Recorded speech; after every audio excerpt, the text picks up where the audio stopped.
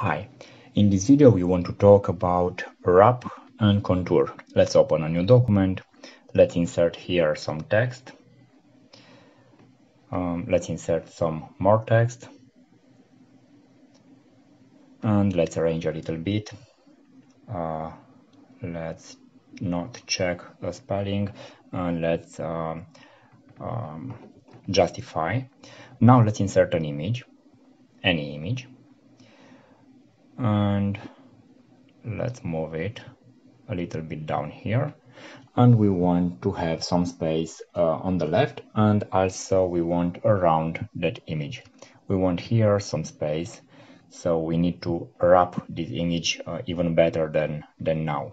So let's go to properties, wrap, and we have here after, and let's check here 1 centimeter. It's a little bit too more, we have to change that.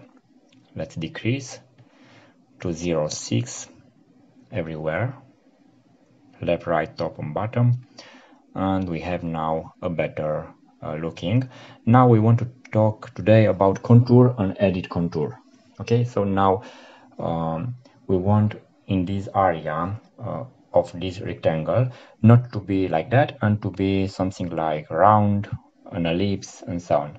So we want something here and the text to be around that round image, not to be a rectangle. Okay, so the text not to be like that. So let's see how we can do that. We go here, ellipse, we select how the final image will look like.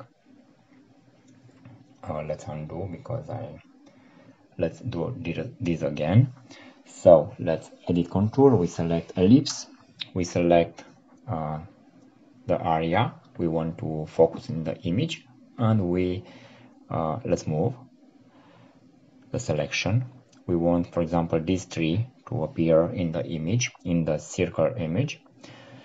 So okay, now we have a circle image, and you can see the text is not right. Okay, it's not from top to bottom, it's a little bit rounded because of this wrap around wrap contour. Okay, we have a contour of the image, so now the contour is like a rectangle, and before was a circle. If we check contour, you can see it's not right, it's a little bit a change here. We can do again some changes. It's a little it's already selected.